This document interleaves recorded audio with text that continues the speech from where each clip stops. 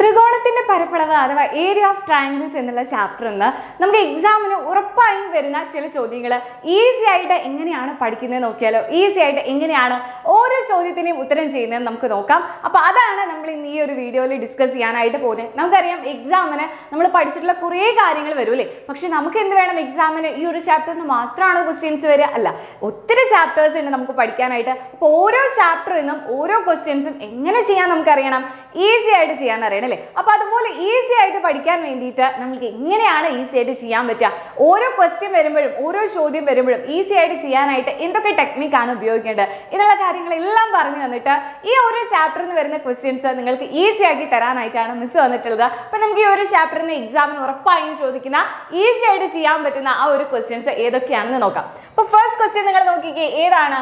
What is the area of triangle PQR അല്ലെ. ഒരു PQR എന്ന് പറഞ്ഞിട്ട് നമ്മുടെ കയ്യിൽ ഒരു ട്രയാങ്കിൾ വന്നിട്ടുണ്ട്.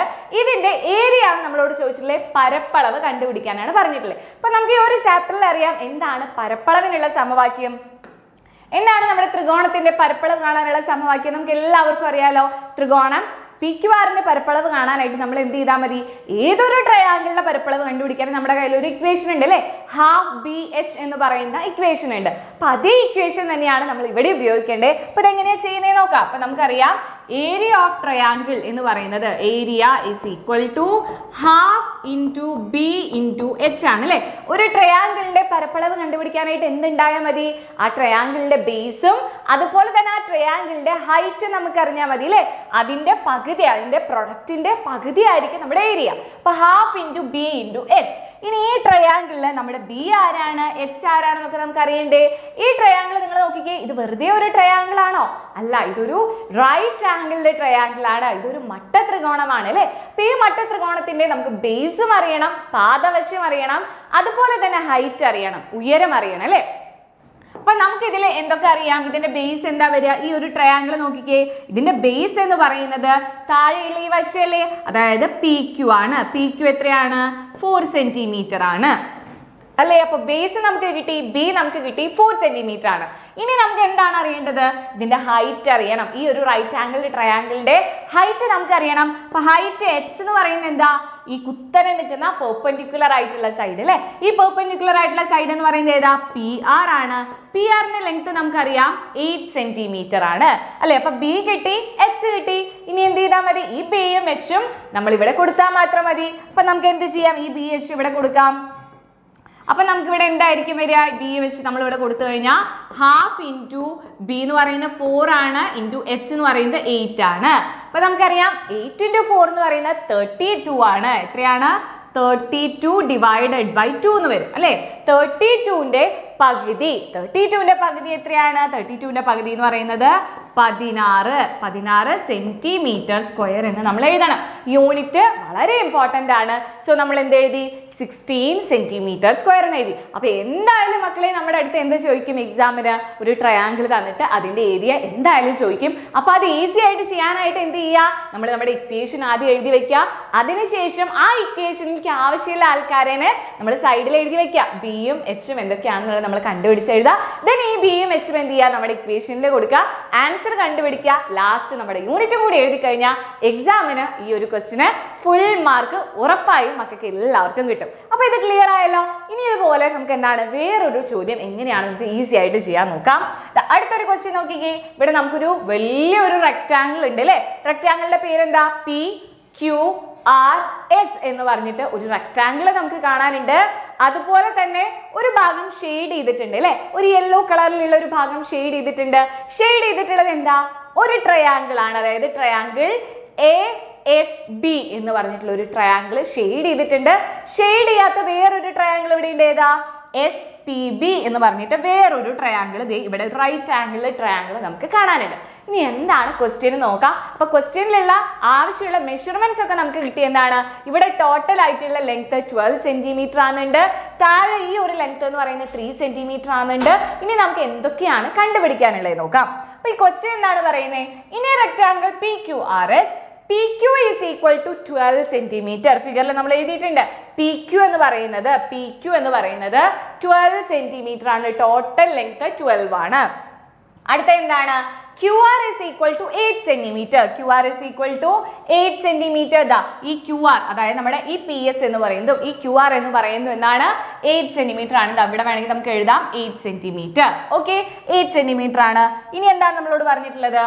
And SA equal to AR. എസ്സയുടെ ലെങ്ത്തും ARന്റെ ലെങ്ത്തും ഈക്വൽ ആണെന്ന് നമ്മളോട് പറഞ്ഞിട്ടുണ്ട്. SA എന്ന് പറയുന്നത് ഏതാ? ഈ ഒരു പോർഷൻ ആണ് നമ്മുടെ SA.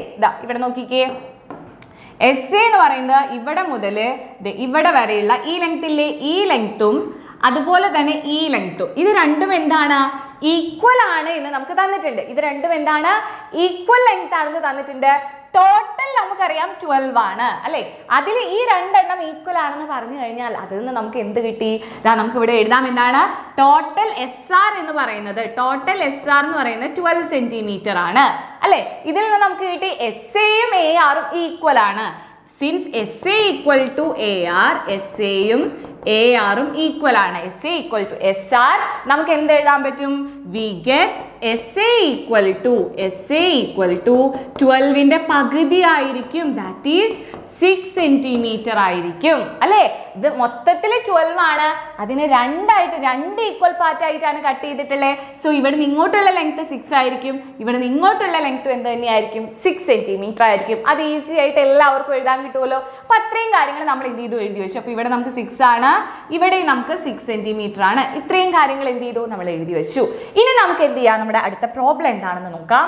What is the area of the shaded portion? Shaded portionന്റെ എന്ത് കണ്ടുപിടിക്കണം? ഏരിയ കണ്ടുപിടിക്കണം. അപ്പോൾ നമ്മുടെ shaded portion എന്ന് പറയുന്നത് എന്താണ്? യെല്ലോ കളറിലുള്ള ഒരു ട്രയാങ്കിൾ ആണ് അല്ലേ? യെല്ലോ കളറിലുള്ള ഈ ട്രയാങ്കിളിന്റെ പേരെന്താ? SAB. അപ്പോൾ നമ്മുടെ ഫസ്റ്റ് ക്വസ്റ്റ്യൻ എന്ന് പറയുന്നത് ഏരിയ ഓഫ് ട്രയാങ്കിൾ SAB ആണ്. SABയുടെ ഏരിയ കണ്ടുപിടിക്കുക എന്നുള്ളതാണ് നമ്മുടെ ഫസ്റ്റ് ക്വസ്റ്റ്യൻ. അതാണ് നമ്മുടെ ഷെയ്ഡഡ് ഏരിയ എന്ന് പറയുന്നത് അല്ലേ? അപ്പോൾ നമ്മുടെ ട്രയാങ്കിൾ SAB നമുക്ക് നോക്കി കഴിഞ്ഞ് കഴിഞ്ഞാൽ നമുക്കറിയാം ഒരു ട്രയാങ്കിളിന്റെ പരപ്പളവ് കണ്ടുപിടിക്കാൻ നമ്മുടെ കയ്യിൽ ഒരു ഇക്വേഷൻ ഉണ്ട്. Half into B into H എന്ന് പറയുന്ന ഇക്വേഷൻ നമ്മുടെ കയ്യിലുണ്ട്. ഇനി നമുക്ക് ബിയും എച്ചും എന്തൊക്കെയാണെന്ന് എഴുതാം. അപ്പോൾ B എന്താണ്? ഈ ഒരു ട്രയാങ്കിൾ, ഈ യെല്ലോ കളറിലുള്ള ട്രയാങ്കിൾ നോക്കിക്കഴിഞ്ഞാൽ അതിന്റെ ബേസ് എന്ന് പറയുന്നത് ഈ SA ആണ് അല്ലേ? ബേസ് എന്ന് പറയുന്നത് ഏതാണ്? SA ആണ്. ഹൈറ്റ് എന്ന് പറയുന്നത് എന്താ? ഹൈറ്റ് എന്ന് പറയുന്നത് ഇവിടെ നിന്ന് ഇങ്ങോട്ടുള്ള ഈ പെർപെൻഡിക്കുലർ ആയിട്ടുള്ള ഈ ഡിസ്റ്റൻസ് ആണ്. ഇതാണ് ഇതിന്റെ ഹൈറ്റ് അല്ലേ? അപ്പൊ ഹൈറ്റ് നമുക്കറിയാം ഇവിടെ 8 ആണ്. സോ ഇവിടെയും എന്ത് തന്നെയായിരിക്കും? 8 ആയിരിക്കും. അപ്പൊ ഇൻ ട്രയാങ്കിൾ SAB നമുക്ക് ഇങ്ങനെ എഴുതി വെക്കാം. ഇവിടെ ഇൻ ട്രയാങ്കിൾ SAB ബേസ് എന്ന് പറയുന്നത് എന്താണ് വരുന്നത്? ബേസ് എന്ന് പറയുന്നത് ഇതാണ് അല്ലേ? SA equal to 6 centimeter ആണ്. ഹൈറ്റ് എന്ന് പറയുന്നത് 8 centimeter ആണ്. ഓക്കെ, അപ്പൊ ഇത്രയും കാര്യങ്ങൾ നമ്മൾ എന്ത് ചെയ്തു? ഇവിടെ എഴുതി വെച്ചിട്ടുണ്ട്. അപ്പൊ ഓക്കെ, ഇത്രയും കാര്യങ്ങൾ ഇവിടെ എഴുതി വെച്ചിട്ടുണ്ട്. In triangle SAB B equal to 6 centimeter ആണ്. H എന്ന് പറയുന്നത് 8 centimeter ആണ്. ഇനി നമുക്ക് ഈസി ആയിട്ട് എന്ത് ചെയ്യാം? ഏരിയ കണ്ടുപിടിക്കാം. എന്താണ്? ഹാഫ് ഇൻറ്റു B എന്ന് പറയുന്നത് നമുക്ക് കിട്ടിയിട്ടുണ്ട് 6 ആണ്, ഹൈറ്റ് 8 ആണ്. സോ നമുക്ക് എന്ത് കിട്ടും? 6 × 8 എന്ന് പറഞ്ഞാൽ 48 ആണ്. 48 ഡിവൈഡഡ് ബൈ 2, 48ന്റെ പകുതി അത് എത്രയാണ്? 24 centimeter square. എന്ത് കിട്ടി? 24 centimeter square എന്ന് നമുക്ക് ആൻസർ കിട്ടി. ക്ലിയർ ആണല്ലോ? അപ്പോൾ ഇതൊന്നുമില്ല, നമ്മളൊരു ട്രയാങ്കിളിലെ ഏരിയ കണ്ടുപിടിച്ചിരിക്കുകയാണ്. ഇനി നമ്മുടെ നെക്സ്റ്റ് ക്വസ്റ്റ്യൻ എന്താണ്? അപ്പോൾ നമ്മുടെ ഈ ഒരു എ പാർട്ട് കഴിഞ്ഞു. അടുത്തത് എന്താ? What is the area of triangle SPB? SPBയുടെ area അല്ലേ? ഈ ട്രയാങ്കിൾ SPB എന്ന് പറയുന്ന ഈ ട്രയാങ്കിളിൽ നിന്ന് നമുക്ക് കണ്ടുപിടിക്കണം, ഏരിയ കണ്ടുപിടിക്കണം. ഈ ട്രയാങ്കിളിന്റെ ഏരിയ നമ്മൾ എങ്ങനെ കണ്ടുപിടിക്കുക? ഈ ട്രയാങ്കിളിന്റെ ഏരിയ കണ്ടുപിടിക്കാൻ വളരെ സിമ്പിൾ ആണ്. എങ്ങനെ ചെയ്യാം? നമുക്ക് SPBയുടെ ഏരിയ എന്ന് പറയുന്നത് ഈ ഒരു ട്രയാങ്കിൾ കൺസിഡർ ചെയ്ത് അതിന്റെ എന്ത് ചെയ്താൽ മതി? ബേസും ഹൈറ്റും ഒക്കെ നമുക്ക് എഴുതിയാൽ മതി അല്ലേ? അപ്പൊ നമ്മൾ എന്ത് ചെയ്യുന്നു? നമുക്ക് അടുത്ത ക്വസ്റ്റ്യൻ ബി പാർട്ട് എന്ന് പറയുന്നത് എന്താണ്? ഏരിയ ഓഫ് ട്രയാങ്കിൾ SPB ആണ്. അപ്പൊ നമ്മൾ എന്ത് ചെയ്യണു? ഈ ട്രയാങ്കിളിലെ ആവശ്യമുള്ള ആൾക്കാർ അല്ലേ? ഇൻ ട്രയാങ്കിൾ SPB ബേസ് എന്ന് പറയുന്നത് എന്താ? ഇൻ ട്രയാങ്കിൾ SPB ബേസ് എന്ന് പറയുന്നത് ഇതാണ് അല്ലേ? ഇതാണ് നമ്മുടെ ഇതിന്റെ ബേസ്. PB ആണ് ബേസ്. അപ്പൊ നമ്മൾ എന്ത് എഴുതി? PB is equal to 3 centimeter. Height എന്ന് പറയുന്നതിന് ഡിഫറൻസ് ഇല്ല. ഹൈറ്റ് എന്ത് തന്നെയാണ് 8 സെന്റിമീറ്റർ ആണ്. സോ നമ്മൾ എന്ത് എഴുതി 8 സെന്റിമീറ്റർ. അപ്പൊ നമുക്ക് എന്ത് ചെയ്യാം, ഈ ഒരു ഇക്വേഷനിൽ കൊടുക്കാം. നമുക്ക് എന്ത് കിട്ടി, half into B into H ആണ് നമ്മുടെ ഇക്വേഷൻ. നമുക്ക് എഴുതാം ഹാഫ് ഇൻറ്റു ബി എന്ന് പറയുന്നത് എന്താണ് 3 ആണ്, 3 ഇൻറ്റു 8. ഓക്കെ, അപ്പൊ 8 ഇൻറ്റു 3 എന്ന് പറഞ്ഞാൽ 24 ആണ്. 24 ഡിവൈഡഡ് ബൈ 2. 24 ഡിവൈഡഡ് ബൈ 2 എന്ന് പറഞ്ഞാൽ നമുക്കറിയാം 12 ആണ്. സോ നമുക്ക് എന്ത് ആൻസർ കിട്ടി, 12 സെന്റിമീറ്റർ എന്ന് നമുക്ക് ആൻസർ കിട്ടി. എന്താണ് 12 സെന്റിമീറ്റർ. അപ്പൊ നമ്മൾ ഇത് എന്ത് വെച്ചിട്ട് ചെയ്തത്, ഈ ഒരു ക്വസ്റ്റ്യൻ ഫുൾ നമ്മൾ ചെയ്തിരിക്കുന്നത് ഏരിയ ഓഫ് ട്രയാങ്കിൾ എന്നുള്ളതിന്റെ ഇക്വേഷൻ ഉപയോഗിച്ചിട്ടാണ്. അപ്പൊ നമ്മുടെ 2 ക്വസ്റ്റ്യൻ നമ്മൾ ആൻസർ ചെയ്തു. ട്രയാങ്കിൾ എസ് പി ബിയുടെയും അതുപോലെ തന്നെ ഷെയ്ഡഡ് പോർഷന്റെയും നമ്മൾ എന്ത് കണ്ടുപിടിച്ചു, ഏരിയ കണ്ടുപിടിച്ചു. അപ്പൊ ഏരിയ ഓഫ് ട്രയാങ്കിൾ എന്നുള്ള ചാപ്റ്ററിൽ നമ്മൾ ഏരിയ ഓഫ് ട്രയാങ്കിൾസ് എന്നുള്ള സെക്ഷനിൽ ഒരു ഇക്വേഷൻ പഠിച്ചു, ഹാഫ് ബി എച്ച് അല്ലെ. അത് ഉപയോഗിച്ചിട്ടാണ് നമ്മൾ ഈ പ്രോബ്ലംസ് എല്ലാം ചെയ്തത്. അപ്പൊ അത്രയും ഇമ്പോർട്ടന്റ് ആയിട്ടുള്ള ഒരു ഇക്വേഷൻ ആണ്. അതെങ്ങനെയാണ് നമ്മൾ ചെയ്യുന്നത്, അതിന്റെ കൂടുതൽ എക്സാമ്പിൾസും കാര്യങ്ങളെല്ലാം നമ്മൾ എന്ത് ചെയ്ത് നമ്മുടെ ചാനലിൽ ഓൾറെഡി നമ്മൾ ലൈവ് ക്ലാസ്സസിലെല്ലാം ഡിസ്കസ് ചെയ്തതാണ്. അതൊന്നും പോരാന്നുണ്ടെങ്കിൽ ഇതിനേക്കാൾ ഡീറ്റെയിൽ ആയിട്ട് നമ്മുടെ ഈ ഏരിയ ഓഫ് ട്രയാങ്കിൾസ് എന്നുള്ള ചാപ്റ്റർ പഠിക്കണം എന്ന് മക്കൾക്ക് ആഗ്രഹം ഉണ്ടെങ്കിൽ എന്ത് ചെയ്യുക, നമ്മുടെ മക്കൾക്ക് വേണ്ടിയിട്ട് നമ്മുടെ 7ാം ക്ലാസ്സിലെ സൃഷ്ടി ബാച്ച് നിങ്ങൾക്ക് വേണ്ടി ഇപ്പോഴും വെയിറ്റിംഗ് ആണ്. എല്ലാ മക്കളും എന്ത് ചെയ്യുക, വേഗം തന്നെ നമ്മുടെ സൃഷ്ടി ബാച്ചിലേക്ക് ജോയിൻ ചെയ്യുക.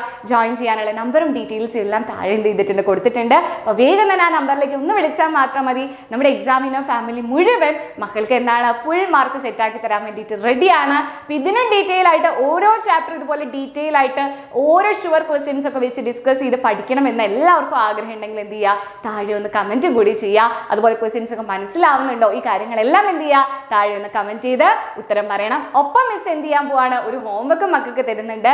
അതിൻ്റെ ആൻസറും എന്ത് ചെയ്യണം, താഴെ എല്ലാവരും കമൻറ്റ് ചെയ്യുക. അപ്പോൾ ഹോംവർക്കിൻ്റെ ക്വസ്റ്റ്യൻ എന്താണെന്ന് നമുക്ക് നോക്കിയാലോ. അപ്പോൾ ഇതാണ് മക്കൾക്ക് വേണ്ടിയിട്ടുള്ള ഹോംവർക്ക് ക്വസ്റ്റ്യൻ. ഒന്ന് നോക്കി, ഇവിടെ എന്താണ്, ഒരു റൈറ്റ് ആംഗിളിന്റെ ട്രയാങ്കിൾ കൊടുത്തിട്ടുണ്ട്. ABC എന്ന് പറയുന്ന ട്രയാങ്കിൾ ആണ്. ഈ ട്രയാങ്കിളിന്റെ എന്ത് കണ്ടുപിടിക്കണം, എല്ലാവരും ഈ ഒരു ട്രയാങ്കിളിന്റെ ഏരിയ കണ്ടുപിടിക്കുക. ഈ ട്രയാങ്കിളിന്റെ ഏരിയ നമുക്ക് ഈസി ആയിട്ട് കിട്ടും. ഹാഫ് ബി എച്ച് എന്നുള്ള ഇക്വേഷൻ കൊടുത്താൽ മതി. അപ്പോൾ ഈ ഒരു ട്രയാങ്കിളിന്റെ ഏരിയ കണ്ടുപിടിച്ച് എല്ലാവരും എന്ത് ചെയ്യുക, താഴെ ഒന്ന് കമൻറ്റ് കൂടി ചെയ്യുക. ഒപ്പം തന്നെ ഈ വീഡിയോ എല്ലാ കൂട്ടുകാർക്കും നിങ്ങൾ ഷെയർ ചെയ്ത് കൊടുക്കുക. അതുപോലെ തന്നെ നമ്മുടെ സൃഷ്ടി ബാച്ചിലേക്ക് ജോയിൻ ചെയ്യാൻ താല്പര്യമുള്ളവർ വേഗം തന്നെ ജോയിൻ ചെയ്യുക.